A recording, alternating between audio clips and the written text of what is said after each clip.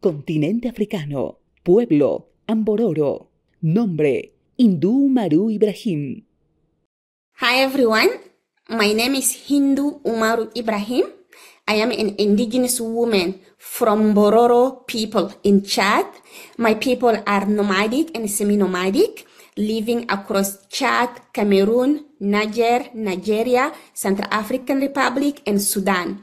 It used to be all our land before the colonizations come and they cut it into the pieces. I do have my own family, my own relative, cousins who are having the different nationality of those countries.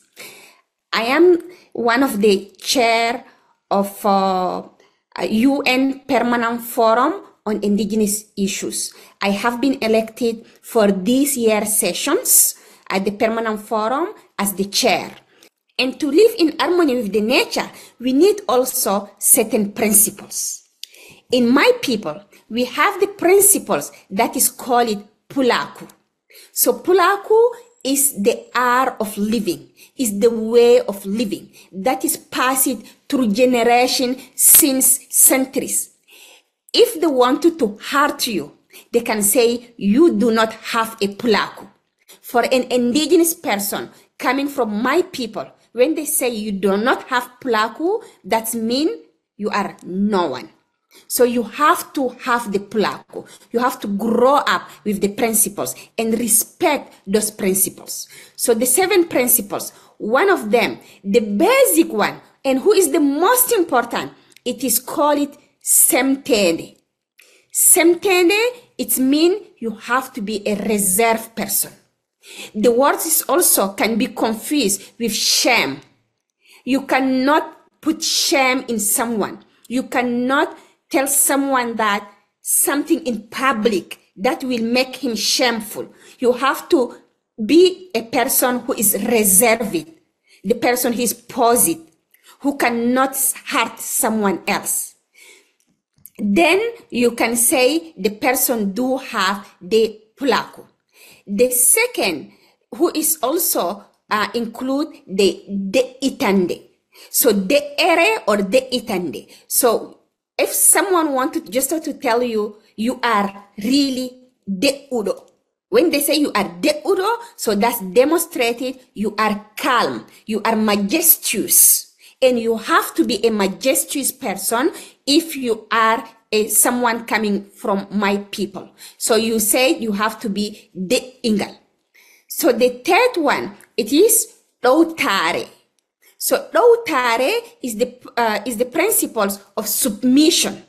So it's not like submissions to someone. You have to be submitted to your elders. You have to respect your elders. You have to respect your husband. You have to respect your father. You have to respect your mother-in-law. You have to respect all the elders or all the peoples around you. If you do not have respect, that means you do not have Pulaku and you cannot be from this community. The fourth one, it is Hakilo. Hakilo, it means intelligence. It is mean also you have to be very wise. So intelligence, it is part of us. And if you are intelligent, you have to listen. You have to listen from your elders. You have to listen from the knowledge holders. You have to listen from everyone. Then you have to accumulate those kind of knowledge. Then you have the Pulaku. The fifth one, it is Yoire. So a true person have to get a Yoire. So you cannot be cheated by someone. So you have really to be wise. You have to look at around. You cannot take a decisions just to like that. The worst thing they can tell you, you say, no, you don't have the Hakilo or you don't have the Yoire.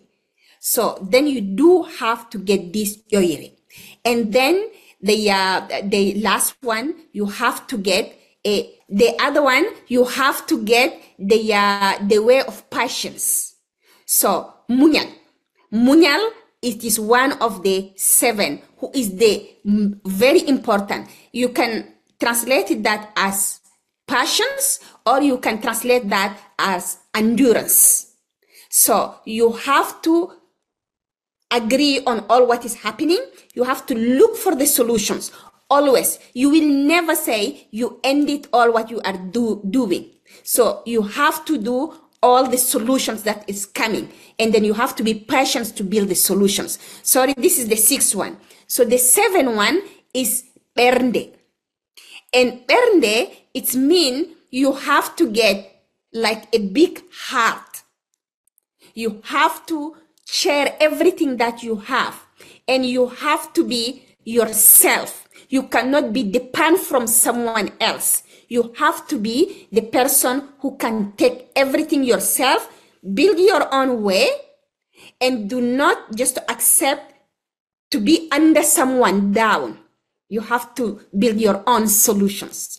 So those are the 7 principles that we have to learn when we are child. So your mom can tell you, munyu.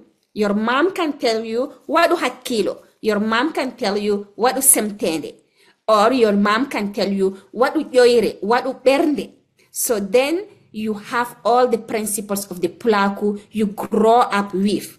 And when you grow up with, you will never break your relationship with your community. You will never break your relationship with the nature. You will always respect all the human being, always respect the plant, the trees, the little insect, the bigger elephant, or the powerful lion. And you always will know how you can live in harmony with the rest of the species of the nature. And this is the principles of my people. And this is the principles that pass it over the 7 generations. That means you have to learn from your 7 past generation, and you have to take the decision based on the 7 upcoming generation. It is not about 100 years.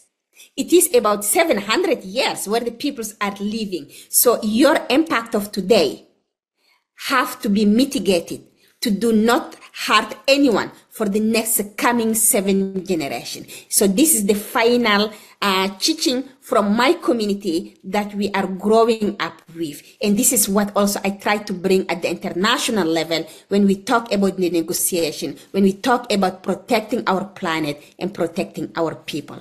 And thank you so much for listening.